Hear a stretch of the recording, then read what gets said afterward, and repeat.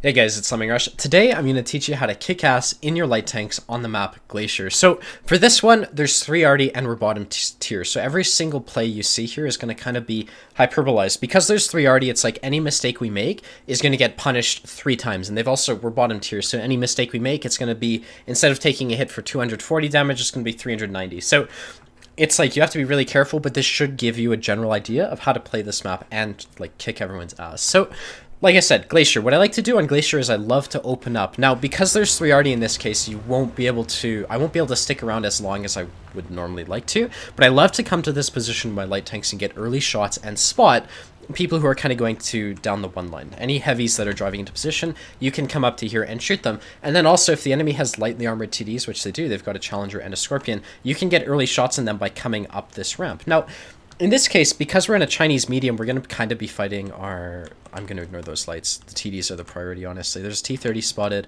Nothing over there. There we go. T29. I'm going to put a shot in his direction because I didn't really expect a T29 to be lit. You would generally expect to shoot at the Scorpion G, who's a much bigger profile, and so you can kind of get away with snapshotting at them. But the T30 is crossing the open. As a Type 62, I can't challenge him. The main thing is to kind of just sort of stick around, look for shots on people like the 45 TP, and...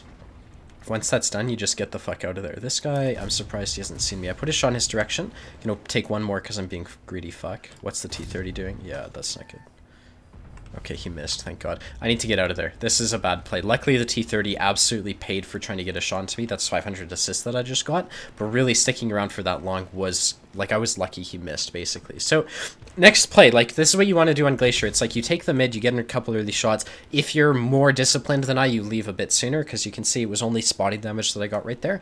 And you look for opportunities elsewhere. Now, on this map, what I'd love to do is I'd love to play the north. The reason for that is it's really arty safe, and you can kind of flank heavies and shoot them in the side of the turret, and that's what tanks like the Type 62 are good at. Generally speaking, it's like the south is okay, but, in this case, we have no one there, so... trying to win the north is absolutely a solid play for the light tank, and that's exactly what we're going to be doing. So, a couple things are going to happen here. What you can expect on Glacier is you can expect a bunch of people to be camping at G1. Because the Karn is so far back, we're going to have to poke on G1 to shoot at the Karn, right? Anyone sitting here will have a line of fire on us if we engage the Karn. So, you have to be really careful about that. So, what I'm going to do is ideally I could get up to here to engage the Karn, but that would just, the Karn would just DPM me down. He'd win that fight every single time. But what we're going to do instead is we're going to go like this, and we're going to kind of support our heavies. If anyone gets lit over here, we want to be the one who's ready to shoot at them, because you can imagine, like, these guys are average players. They're probably not expecting to deal with a Scorpion G and a Challenger, who are probably in this, if they were anywhere else, like here, they would have been spotted by now, so they're probably back here. So if they get spotted, we want to deal with that. Now, a couple people would suggest that you go scout right now. Really, that's not an option. I could YOLO the scent, that would get me, the Karn, that would get me killed. He just got roasted. Okay, there you go. It's probably a Scorpion. So where would the Scorpion sit? Probably beside this rock. So I'm actually going to switch to AP. Okay, this guy fired right here. So I'm going to take a blind shot. No? Okay. So what I'm doing is I saw the IS-6's blind shot. I think it's about here, and we're just going to put shots into this area. I would also expect the Scorpion G to have moved over to here. And then I also see that the Challenger is spotted. So what I'm going to do is, because this Karn isn't spotting me and I don't have to worry about that, is I'm going to try to render the Challenger. No, that's not working. Okay. What can I do? If I lead the charge here, I might die, and that would potentially throw the game. The thing is, this Karn should die no problem. So what will happen is, like what a lot of people would love to do in this situation, is they'd love to YOLO forwards, but that's not a smart thing to do unless we're like definitely winning this one. And I could totally see all these heavies dying as they cross the open field to shoot at the enemy campers in base. So what we're going to do instead is, like I said, generally you don't want to push down the one line. It's stupid because they've got a lot of people covering that. We can imagine their Scorpion G is also there as well. I'm going to go back to base because right now the enemy team is pushing into ours, and I think I can actually defend that from the mid. So if you're ever defending your base, what you want to do is you want to put yourself on the front lines as much as possible. And so what I think I can do right here is, if I go to here, I can support and shoot this Karn in the ass, and I can also shoot at these guys over here. And so I'm thinking that's going to be a lot better of a play than, if I were to like just go straight back to base and basically play where the arty is. So from here, we've got rear shots on people like this T49. That's exactly what we need. Good. That one didn't hit, but this is the type of shot that I want. I notice a tree falls down here. We don't need to worry about moving because this is a light tank and our camo is always at 100%. T49, put a shot into him. Now I'm going to get spotted here, right? But realistically, the Artie's not that big of a deal. Artie has bigger problems. People are pushing into our base. And if you were an Artie player, it's like, who would you be shooting at? Me and my light tank or the heavy tanks who are pushing into you? Probably the heavies who are pushing into you. So I don't really have to worry about it as much. Sure, it is a threat, but if I move around and kind of try to stay on lit, that's going to be good enough in my opinion. Scorpion G just clipped the top of my turret there. That sucks. Now I have to fall back like so. So falling back like this is going to give the T30 a potential to kill me. So I have to watch that. With my ping, a lot of times people can drive around corners and just catch me totally unawares. So I have to be really careful. But generally speaking, it's like the mid and helping this one line push is really, really strong. So what I'm going to do is I'm going to fall back like this. This should give me an edge against the T30. If he pushes into me, I'll have the eyes. And then also if this IS-3 decides to fall back, I'm going to have shots on him. So it's kind of keeping me safe from everyone except Artie right now. But it also should... if that IS-3 decides to fall back. See, the problem here is the IS-3 is full HP, and these guys are both one-shot. So, T30, one-shot. I'm not going to yell with a T30. That would be stupid. What I really want to do is I want to get into a position to shoot this IS-3. If I can. We know their Scorpion G is full HP. So, how do you respond to a situation like this? Well, we might win, but we might also lose. The thing, like I said, these guys are such low HP, it's like it's totally foreseeable for them to die. My position's so strong if he falls back. So I'm faced with a bit of a dilemma here. It's like if this IS-3 falls back, I have shots. The only other way for me to get shots, in my opinion, right now is kind of like to go up here. But I'd rather stay in this position because it's like if the Scorpion G gets lit, if anyone gets lit, I'll have shots. And that seems to be much stronger. Now, no shots on the Pershing. Do I get spotted? No, I'm not spotted. Okay, so one question is, where's the Scorpion G? Well, the Scent just got lit, so we kind of know where he is. The Scorpion G just killed this guy. I didn't spot the Scorpion G, which is really unfortunate. And this is where you'd expect the game to start turning around, because one of these IS-6s is probably going to die to the IS-3. All this IS-3 has to do is drive into them. So these guys are probably going to die. We're going to lose a bit more tanks in a sec, and pushing into them right now is not a smart idea. My position's really strong once they get lit, but for now, it's like I just have to continue to stay here and hold this. It controls so much, you know? So for me to give this up, it sucks because I can't do much right now, but there's potential in a couple minutes. So what's going to happen here is if this Scent moves up, or as well as if this Scorpion moves up, I will be able to support them. You can see I do have shots in this M12, so I'm going to try to make that one connect. And I'm also watching the map. I want to see what happens with that Scorpion. Put a shot into the Artie. The IS-6 gets the kill. This Scent is starting to move up. I missed that, unfortunately. But I did get a shot into the Artie. And if this guy continues, we're not going to get shots. The main thing is watching to see what the hell that Scorpion G is doing, as well as the SP1C. So, conceivably, like, this looks like an easy win, but I don't think it is. I need to continue to hold this position.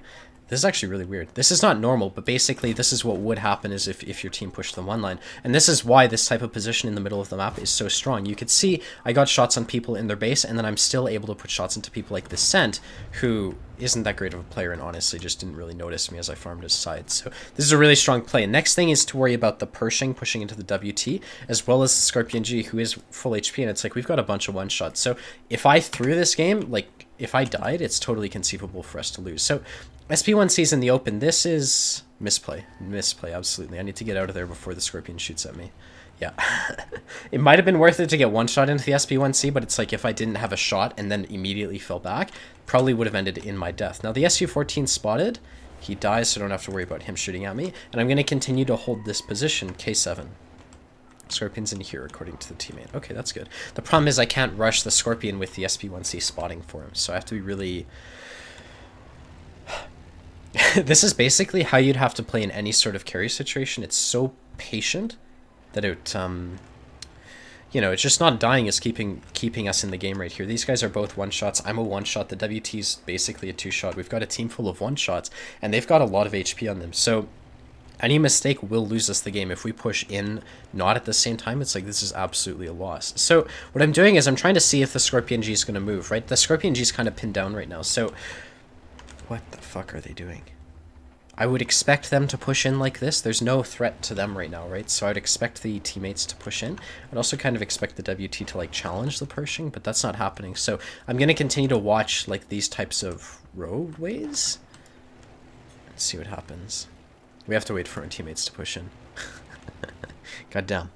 Alright, so a SP1C spotted. He kills the light tank on our team. I'm going to try to get the kill right here. The GW Panther actually gets the kill, which is really good. Now, because the SP1C was able to get so far up, I think there might be the Pershing there as well. We'll see what the WT is doing. This is like the type of position you want on a map like Glacier because it just gives you so much. So Pershing gets spotted. Of course, he's going to start to fall back because there's a WT pushing into him, but he might also have the Scorpion supporting him. So it's very conceivable that the WT dies here. And then we have to deal with the fact that they've still got that full HP Scorpion G, and these guys are all one-shot. So realistically, because these guys are in a platoon, the Scorpion's probably watching this road, and the Pershing's watching the other side. Oh, that Pershing's got the WT. There's nothing I can do. But if I continue to hold this angle, I might get a shot into him. Perfect. And, like, that guy's now a one-shot for everyone on my team. So put a shot into the Pershing. They now know that I'm still here, but I'm not going to make any other changes. I'm poking like this to see if I get lit. I want to see if the Scorpion's in a position to spot me. He obviously isn't. So that's really good. And as these guys push in, they're going to spot the Scorpion. And it's like, if they die, like, once we know where the Scorpion is, we can then make a play from there. The thing is, we're not in a position to try to scout the Scorpion or do anything like that, because he's just fucking camping. Now, right now the IS-6 is going to cap. I think that's absolutely the right play. What's going to happen is once they get on cap, the Pershing and the Scorpion G are going to be forced to deal with that, and that's when my position of holding like this rock is going to be so useful. This has got to be the most important spot on the map if you've won the northern side already. So, you know, we'll see. The 45 TP is pushing up. I want to be in a position to support him. Do I have shots? If he gets YOLO'd, I might have shots. We'll see. I think pushing into the Scorpion like this is not that great of a play. Can I get him to fall back? Like, they have to move. We're on cap, right? They've literally got a timer until they have to do something. So, pushing in like this, probably not that great. If anyone gets lit, I'll only have shots to them about here. Let's see. Really, I should just be standing still, unless I get shot at. So, okay, he's holding that angle. Good. I'm watching this, right? If anyone tries to go down like this, that's where my position's really strong because I'm making sure this guy doesn't get flanked, and they also won't get through into our base. Now, Scorpion G gets spotted. That's really useful for us. The main risk here is them getting two people on cap. So, I pwned into the Scorpion. I don't know why they're not resetting. Going for Artie isn't the worst play in the game, though, to be honest. So I can't really do much. I'm going to have to rely on this GW to spot the Scorpion. And then once the Scorpion gets lit, I'll take shots. Here we'll have to focus on the Pershing. So, like I said, the big thing is them getting on cap. I'm just going to go for the biggest target here because I don't have the best accuracy in the game. But if we can get the kill, that would be solid. Okay, so the Pershing's now one shot. He was a two-shot. Okay, and me being there prevented them from double capping, which absolutely would have been their better play. The Pershing had HE loaded for Artie, and the Scorpion's going to make the right play and try to push into me. Luckily, at this point in time, we've already... I'm so good.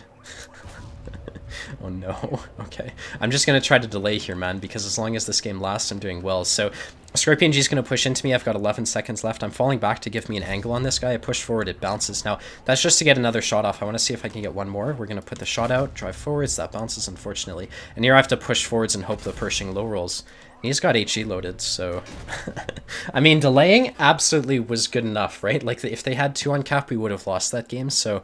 Very happy with that play. Honestly, F6 when you're carrying is such a strong position, especially if you control the north, because you don't have to worry about getting flanked. But that's pretty much what you want to do on Glacier, actually. That's why winning the north is so strong, right? So normally what I'll do on that map is I'll play the mid and then I'll go to the north, and that's exactly like why you want to do that. It's like if you can get into their base and control the mid, you're set. So... You know, it was a slow game, but we still did 2,143 damage. The best player on our team did 2,200. He was the T-71. But really, I think, like, if I wasn't in this game, we certainly would have lost. And, you know, same to the IS-6. Like, my team did a very good job in that case. So I hope you enjoyed watching me teach you how to kick ass on Glacier.